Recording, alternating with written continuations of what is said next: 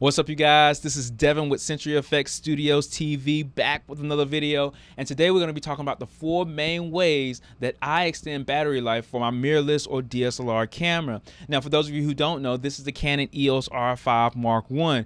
And just like every mirrorless camera and DSLR before it, one of the biggest issues with these cameras is recording for long periods of time, because these cameras were mainly designed for taking pictures. They ended up using video when it became popular with the 5D Mark II and other cameras like that, but at the end of the day, they still suffer from the same issues when it comes to video, which means that they can't record for long periods of time. Over an hour, hour and a half, 2 hours, you're dead in the water because you got to pull out the battery and get everything else situated and then re-hit the record button. On top of the fact that it has a video record limit for most of these cameras.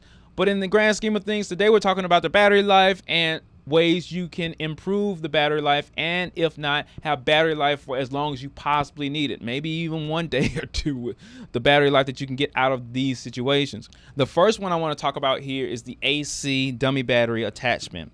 So when I say AC, I'm talking about alternating current. So you see here, you can plug this one into like a wall, you know, and get as much power out of the wall as you possibly can. Unless your power goes out, this thing is pretty much rocking with you. It has a little blue light on this side here, and it tells you when you have power on this little, you know, this little compartment here. And then of course you have your dummy battery. Give me a second here.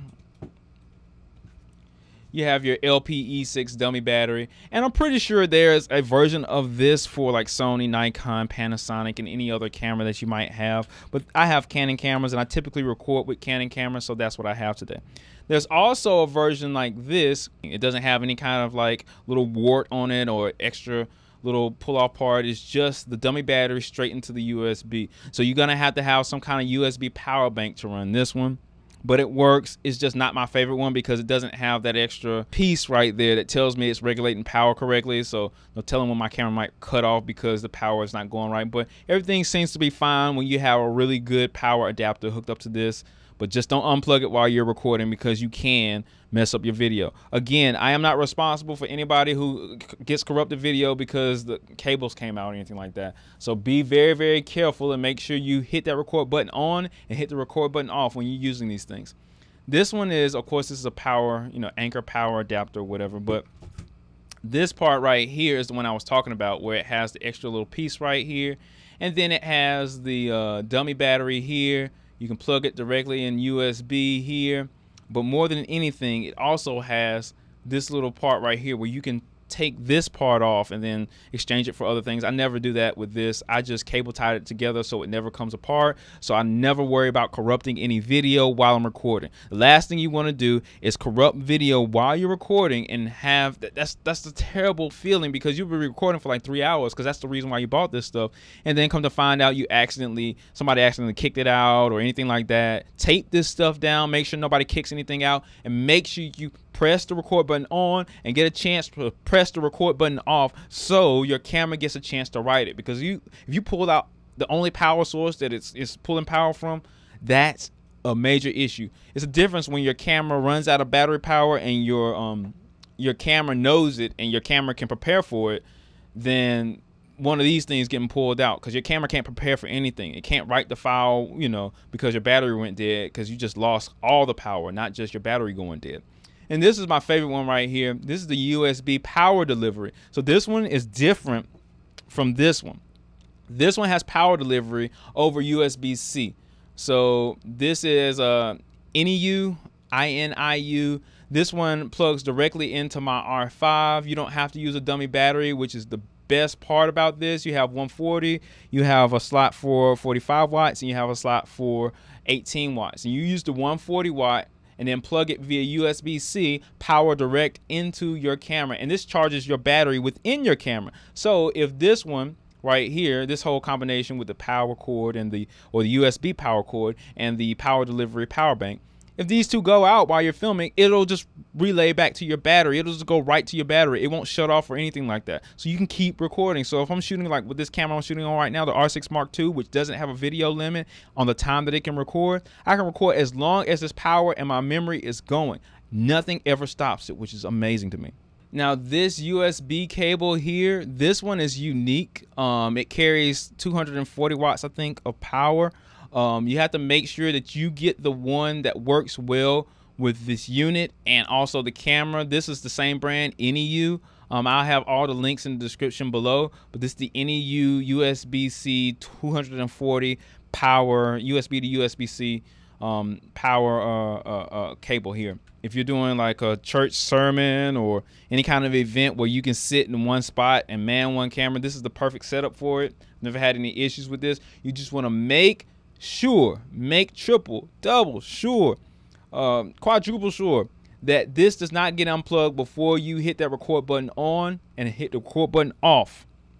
So that means record your thing, cut the camera off with the record button, and then cut the camera off with the off switch, and then pull this out. And the reason why I say that is because the camera does something unique with the power that it's not telling you when it's not being powered, and it's not telling you when it's on, and it's not telling you when it's writing, and it's not telling you when it is writing. So what you want to do is you want to make sure that you do not cut off that process, because you will get a corrupt file. So make sure this is the last thing you pull when you're breaking down.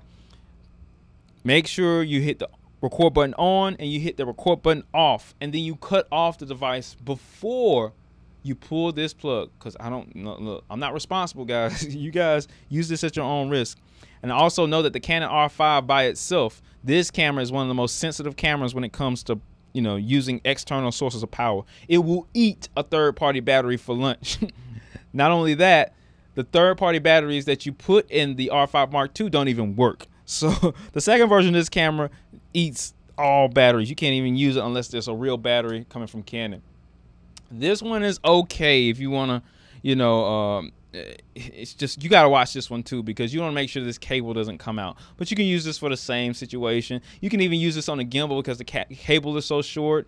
But you want to make sure this is, you know, plugged into your USB power bank. It could be a power delivery or a one without a power delivery section. You just got to make sure that it, you know, it works with your camera and the camera doesn't spit it out. Sometimes the R5 will reject this combination, so watch out. You're gonna have to have one with enough power to run it through here, and then this cable doesn't give mixed signals to your R5. Same thing with this one. This one does pretty much the same thing that all three of these do. They just work better in certain situations. This one works when you can sit down and have the camera on a tripod.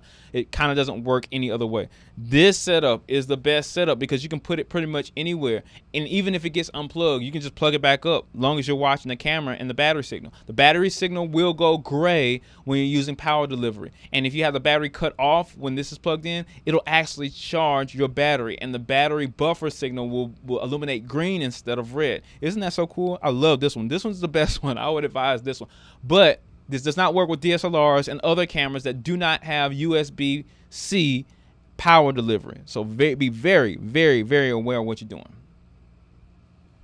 All right, guys, I just wanted to show you guys all the 4 ways that I charge my camera up and power it for extended battery life.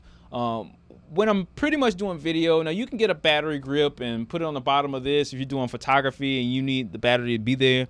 You could also potentially use this for photography. I wouldn't unless I had a surefire way to know that this wasn't going to fall off or fall out or anything like that.